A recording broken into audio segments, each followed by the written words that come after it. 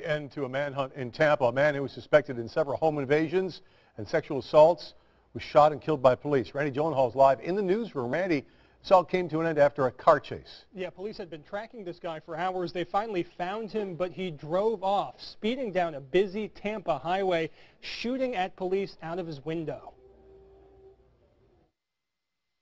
The high-speed chase ended with a swerve, the suspect's car fishtailing along a Tampa highway, then crashing into a ditch. Seconds later, gunfire erupts. The suspect unloads on police, but they return fire, killing the 24-year-old Charlie Christopher Bates. The manhunt began hours earlier, police searching for Bates after he held 4 men hostage and raped 4 women near the USF college campus. It appears to be random attacks. It appears to be focused mainly on adults. Police say Bates also broke into an apartment where 20-plus people were watching a football game. The way he was pointing a gun at all of us was making us terrified. Victims say he forced everybody into the bedroom at gunpoint, but then took off. I was very sure that some of us in the room are going to die.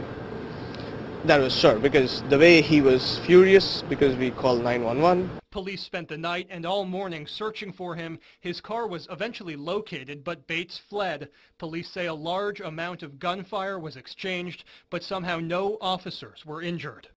And after the shootout, the suspect was taken to a nearby hospital. He died of his injuries about an hour after the chase. The manhunt shut down a number of local Tampa area schools.